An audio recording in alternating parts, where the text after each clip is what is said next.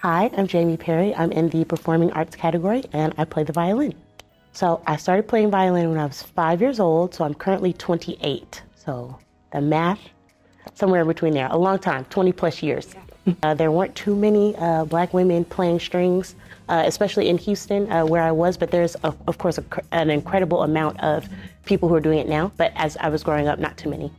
I think it's important for Black people to see representation through the arts because we are part of the world. Like everyone that is involved in anything, there's art everywhere. So I feel like especially seeing someone that looks like you doing the thing that you love or that inspires you, we should have that representation everywhere so that we can give other people they can see that they have a vision and they can go in that direction if they'd like to.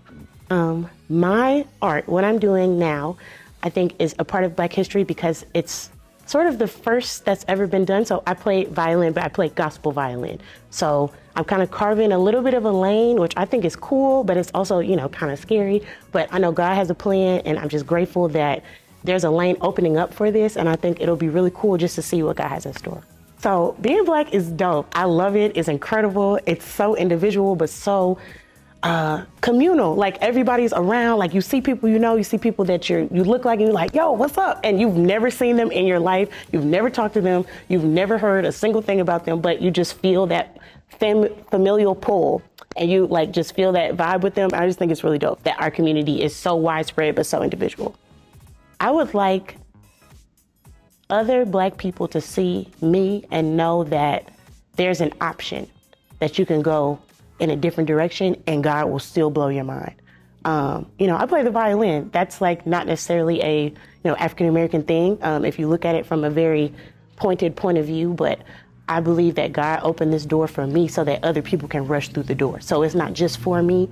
And I'm grateful that I was chosen to even crack the door open so that somebody else can see, oh, look, that's an option. So I just feel like, So my vision, dream, big thing, I want to be one of the most sought after violinists in the world for any genre, any artist, any whatever, because I feel like God can be present in all places, right? So no matter what you're playing, no matter where you are, his light can shine. So my goal and vision, and Lord, please do it. I want to be everywhere, playing with everyone and really spreading the word, spreading the gospel, spreading love, spreading good music, and just having a good time.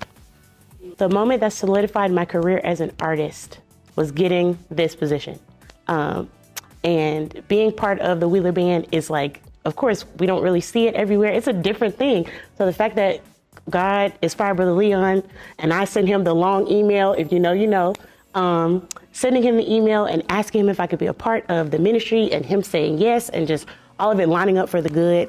That was the moment that really shifted everything. And it took me a while to get my footing. It took me a long time to really figure out how is this actually going to work? Because I just came from this huge classical background and I don't know how to do any of that, So just learning that and having the room to grow and develop, of course, under the word, under the spirit, and really allowing that gift to come to fruition how it is now.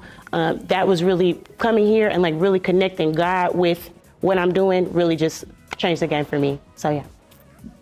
Perfect.